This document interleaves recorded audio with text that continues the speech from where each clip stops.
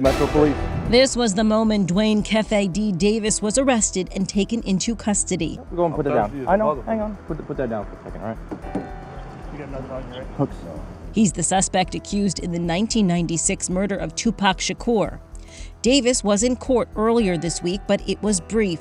He told the judge his lawyer wasn't present, and therefore his arraignment, where he was to enter a plea, was postponed. This morning, Duane Keffe Davis made his first court appearance here in Las Vegas pursuant to the indictment, which was returned last week, charging Mr. Davis with open murder with use of a deadly weapon with the gang enhancement.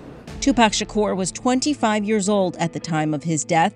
He's considered one of the most influential rappers of all time, with 6 Grammy nominations. I'm pleasantly surprised and happy and elated that this day has come, at least for Tupac's case. Former police detective Greg Kading worked on the case and believes Davis talked too much publicly about what happened the night Tupac was killed.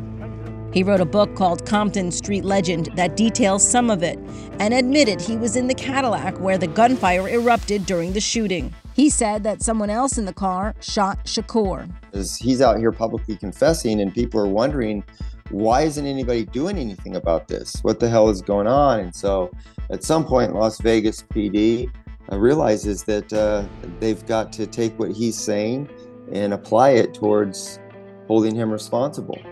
Davis is expected back in court later this month. This is Inside Edition Digital.